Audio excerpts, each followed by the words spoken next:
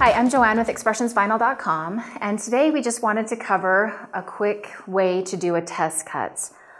All different types of vinyl, they're different thicknesses, and machines cut a little bit different, so it's always a good idea to do a test cut. And I forget them all the time. So I'm just going to show you a quick way to do one in Design Space, set it up, and then just use as a corner of your vinyl. Really easy, and then you know you've got the right setting. So we'll go over to Design Space. I'm just going to do some simple shapes to do a test cut. So insert a square and then do like a triangle in the middle of it. So size those so the triangle fits in the middle of that square, and that'll give you a couple different ways that it'll cut.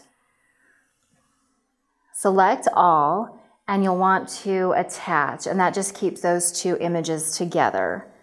Now, I don't need a test cut that big, you just need a really small one up in the top left-hand corner. So size it down to about the size you'll think you'll need, and then you're ready to go. So once you do this, you send it over to your machine to cut.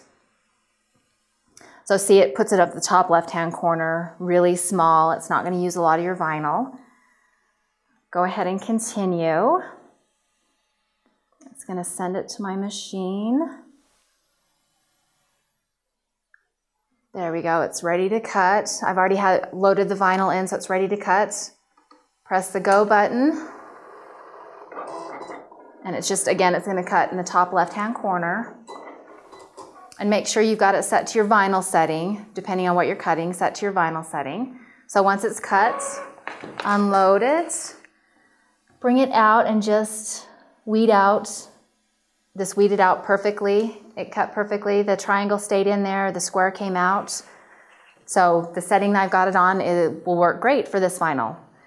So if you like this, if you have any questions or comments, give us a like, leave the comments below, and don't forget to share. We'll go ahead and make more. Have a good day.